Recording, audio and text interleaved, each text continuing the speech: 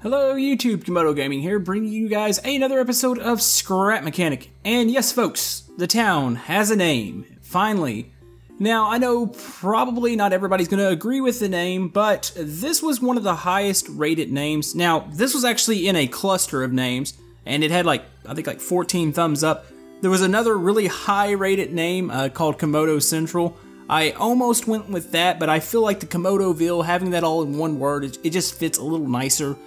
When I hear Komodo Central, I think of morely like a bigger city type thing. So Komodoville is the town name. I hope you enjoyed the sign here. I do have a couple set up around the town. But yeah, this isn't the only thing that we're going to look at today. I've actually got a couple things that I want to discuss today. Now, we are going to have two town episodes this week. We're going to have the one today and another one on Saturday. Now, the one on Saturday, I'm going to need some feedback for, and we'll go over that last. But we're going to go check out the new thing that we have here today. And I guess I wanted to give you guys a little clue where this sign was. There's one here, and there is one by the junkyard. I didn't exactly want to show that one because of the fact that there's a junkyard right behind it, but there is one down over there. And I'll probably stick one on the other side of the GameStop in the AT&T store. But yes, today, I know I said I wasn't going to do this, but we wound up doing this.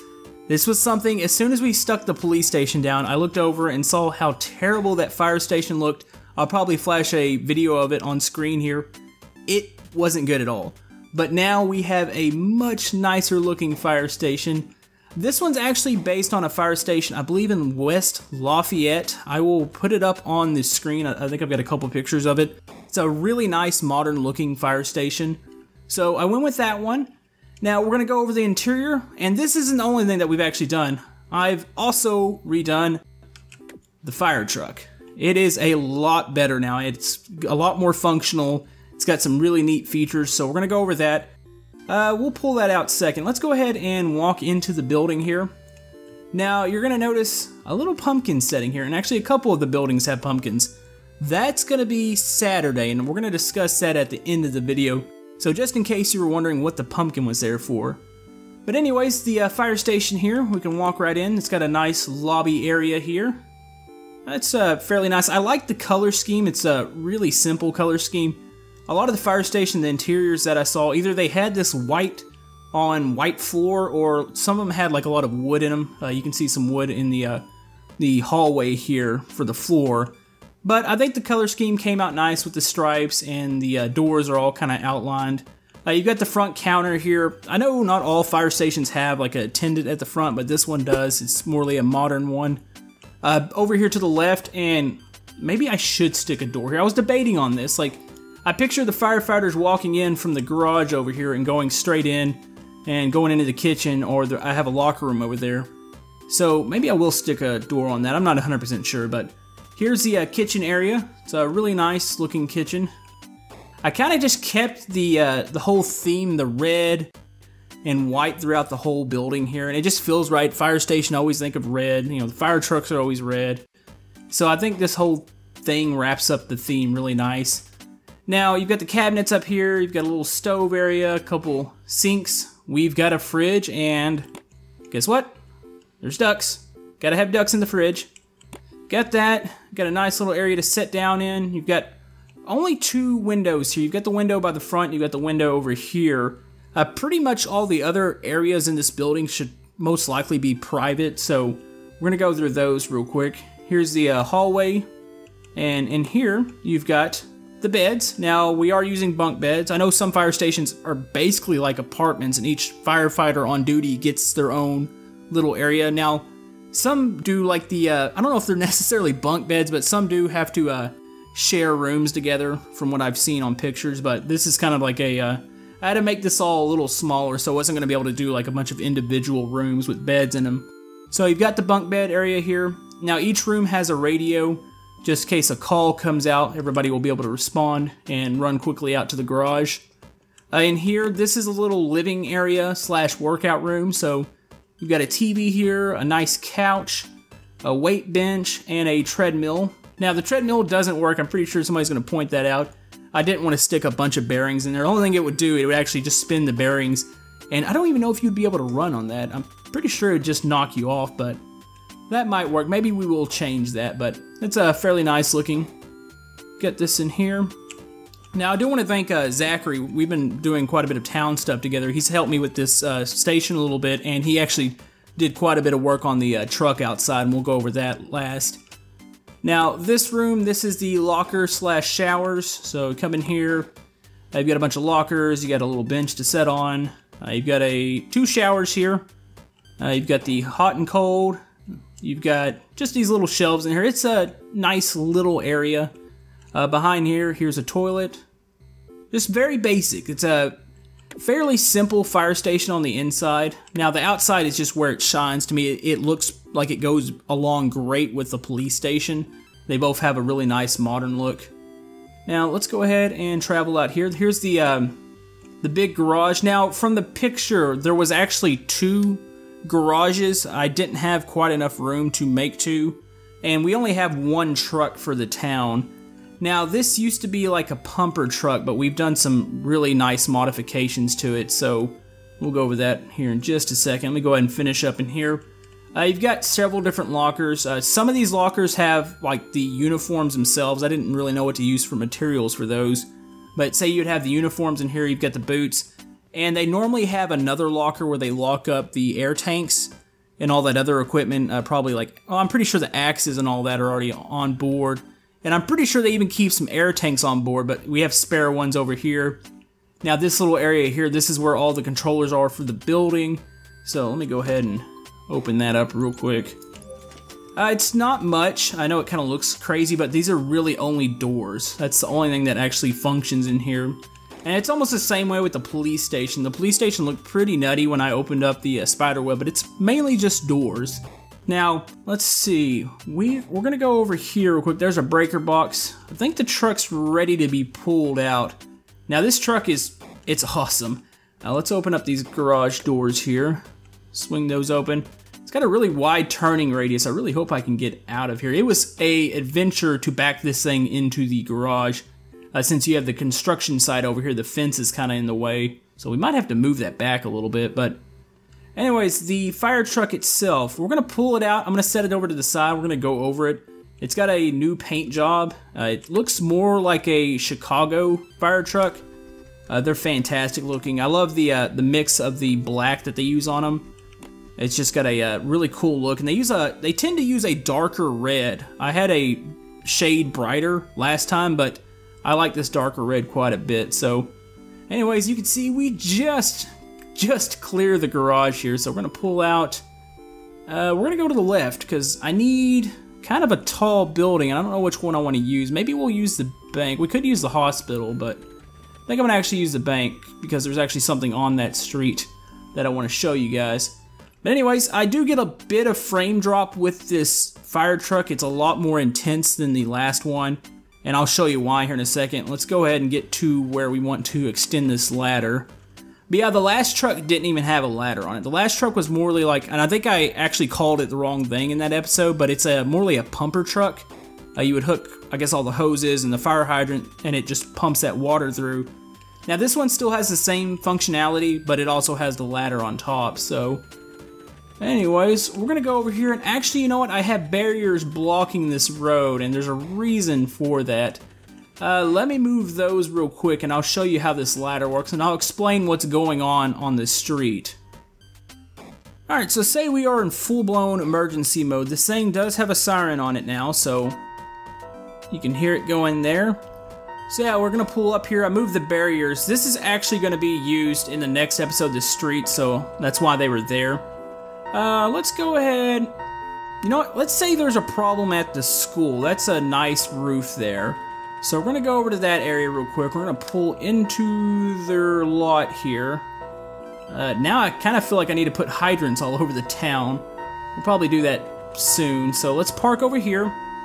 Okay, so this thing functions a lot more now. I'm actually gonna turn off the siren. I just want you guys to hear it. It's kind of hard for me to focus with it going. So let's turn that off real quick. And we're gonna hop out here. As you can see, there's quite a bit changed with this truck. I've updated all the handles on it. Zachary came up with a really cool ladder system. This thing actually turns around 360 degrees and extends out, so we will be able to get up onto that roof there. It's got some suspension parts that I've changed. I've actually fixed a couple things. It still has this little problem. You can see it doing it now. It flexes every once in a while, and I think it's just something to do with the world, but it'll bounce around a bit. But the back, nothing much has changed. You've got a new hose on the back here. You still have that caution checkerboard pattern. The ladder's up here. Now the controls for the ladder are actually in here, and hopefully I didn't park too close to that school sign there.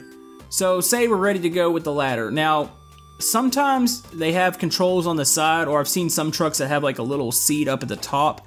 The controls here on the side, so we're gonna hit the first control here, and this switch is gonna lift the ladder.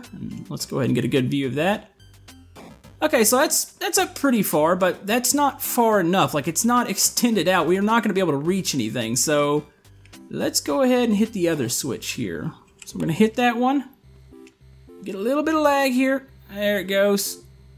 Alright, we've got an extended ladder, and yeah, I'm gonna need to move that over. Now, to turn this ladder, it's actually from the passenger seat here, so let's go into here. And I believe this one's gonna turn it. Let's zoom out a bit. Click this button here. There we go. That's pretty close. Might need to go probably about to there. And as you can see, this ladder's at a bit of a taller angle than the building itself. Yeah, you would have to actually manually adjust those. Now, you could say you would put that on a, say, an electric motor to go up and down, but the weight will eventually make that bearing where it'll start to stoop down, so it's really hard to do it that way and keep it consistent. Now that it's on a controller, it actually stays in its position, so we would have to adjust. Say this roof isn't quite that tall, so we need to adjust down on it. So let me see what we can do here. Okay, to adjust that ladder up and down, it's going to be the top left controller here. So we have it at, it was at 30 degrees, I just moved it to 15 degrees, and I do think that's going to be safe to get on the roof. So let's go ahead and jump back into here and correct the ladder. So we're going to go hit the 1 key, and that's going to stop us right here to the left side. That's a little off. I probably could finally tune it to get it a little closer to the right. These work on buttons, and they're not on like an electric motor, so you have to kind of spam the button on and off to get it in the correct position, but that's going to be enough to get on the roof here. Now, I haven't thought of a good way to actually jump up on this. The only way I can think of using it is actually getting on the lift here, which kind of stinks. They said they're working on a ladder block in Scrap Mechanics, so once they have that, I'll put a ladder on the back here, but anyways, you can walk up this, and this is really easy to walk on. Like, you can even walk on it while somebody's controlling it. We tested it out a bit. He was able to move it around, as long as it's not going too fast. Now, if you hold that button to rotate it wide open, this thing spins pretty fast, but anyways, this is kind of odd. I don't think I've ever been up here. Wow, this is cool. But yeah, here's the top of the school, and you can see back there's a football field and all that. I get a bit of lag over here. Like I said, it is due to the truck itself. If the truck's not here, or if it's on a lift, this whole world runs at above 60 FPS. But yeah, this truck is just amazing. It's got a lot to it. And I will try to stick this on the workshop. Now, a couple things have happened. I know if you follow my Steam group, I've talked about not being able to stick stuff on the workshop right now. I get some sort of weird error, and I've talked to Scrap Mechanics developers a little bit. So I think I know what I can do to fix that. Some other people suggested a couple things. So hopefully I will have this on the workshop and the fire station on the workshop by the time this video goes up. Yeah, that is a sweet looking fire truck. But anyways, that'll be on the workshop hopefully, and so will the fire station itself. I wasn't going to do the fire station this episode, but I went ahead and decided to do it because of the fact I was looking at the police station. I was like, man, it looks so glorious, and you look over and see the fire station, it's like, that's terrible looking. So I'm glad I got that out of the way. Now what we're going to do next episode, and this is where I need some feedback from you guys. You guys were great with the names, like that was awesome, and I really hope you're happy with the name of the town. I know not everybody's going to be happy with it. There was some other people that probably wanted their suggestion and all that, so can't really satisfy everybody, but I hope you enjoyed that. Now what I need from you guys this time. I talked about how Halloween is coming up.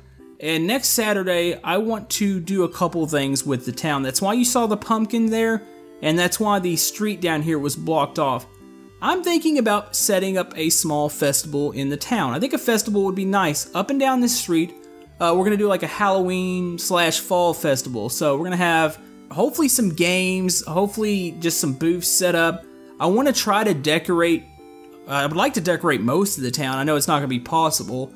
I'm going to try to at least decorate this street, and we'll probably stick some more pumpkins out. That's actually a really neat looking little pumpkin. So we're going to do that. We're going to set up some stuff here. I'm going to try to do I don't know if I want to call it a spooky vehicle build, but I want to do a Halloween themed build. Now I might be using that hearse. I might be able to do something with that because I've really not had a use for it. If you recall when I built it on the campground episode, it was just kind of there and it looked really out of place. So anyways, we're going to do something with that, and I would like to transform this street into a festival. Maybe we'll do something inside the school. I think that would be kind of cool. So I need some Halloween decorations. I'm going to come up with a lot of them, but if you guys have anything you'd like to contribute, I'm going to flash my email up on screen, and maybe we can do kind of like a little community festival here and set that up. Now, that's not the only thing that I want to do. I want to do something else for Halloween. I'm thinking back here, where's the hill at? There's a hill, the campground's over on this side, but there's a hill in between them. It's the hill with the rocks over there. I think we're going to make something a little creepy up there. Just do like well, it might not even be a temporary build. It might be a permanent building up there. So I'm thinking maybe a graveyard and kind of a spooky house up there.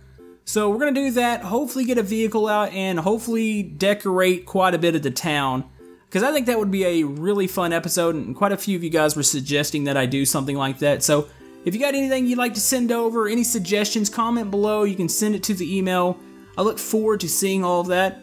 And I'm really excited for this episode. And I'm also excited for the 50K that's coming up, and I'm pretty sure it's about to happen, so I'm going to have to do something special for that. I think it's going to be, we're going to go back and look at a couple old builds, and we may or may not have a camera. We'll talk about that when that comes around, though. But anyways, guys, I hope you enjoyed today's episode. I really enjoyed making this fire station. To me, it complements the police station. Really nice. I mean, they just look like they belong right next to each other. So I've got that, and we have the newer fire truck. Now, that fire truck was using the existing base off the old one, but it's just been updated, and it runs a lot better, and it just looks awesome, and it's a lot more functional.